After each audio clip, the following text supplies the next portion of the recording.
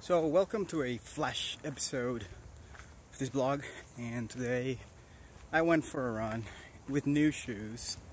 So I wanted to tell you a little bit about shoes and running shoes and the shoes that I got. First of all, if you're a beginner and you're starting to run and you're getting like pain in your shins, these are called shin splits. In my case, when I started running, I had this issue, and when I first ran with an experienced runner, immediately he told me to do this, the shoes, look at your shoes. So he was kind enough, and he gave me a pair of new shoes that he had in his car, and voila, it was like magic. No pain. After that, I started running 6, 8 miles, 10 miles, no pain. Then I really got hooked. So if you don't have proper running shoes, it's something you got to do. You just go and get proper running shoes, unless you can run barefoot, which is also good, but you can get hurt.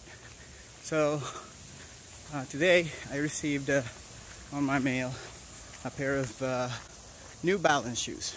So how did I find these shoes? Well, I went to Amazon.com and I looked for best rated shoes. I also went on Google.com and I searched for best running shoes of 2015. We're in 2016, and everywhere everybody was raving about the New Balance.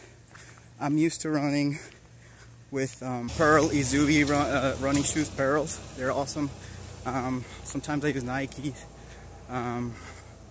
and several other brands. I can't remember right now. So well, let's give it a try, this New Balance thing, and boy, they're good.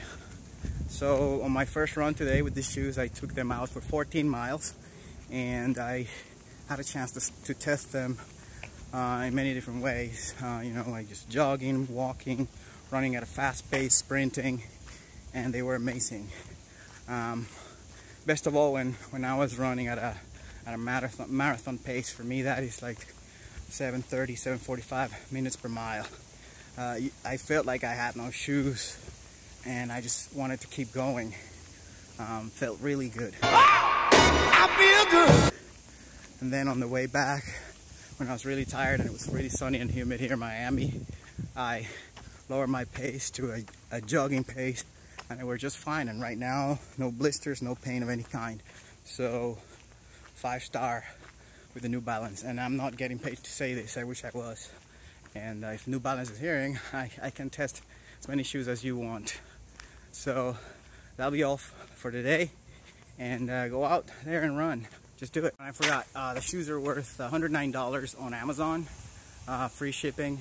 They were sent to me by a shoe store in Connecticut, and it took a little bit to come, maybe about 5 days. It was free shipping. But I really would like to say that the people at Amazon that did the feeding technology, they have like these tool there where you tell them about previous shoes you've worn, that you bought, and how the new shoes that you would buy would feel it was on the spot. Like the fit was perfect.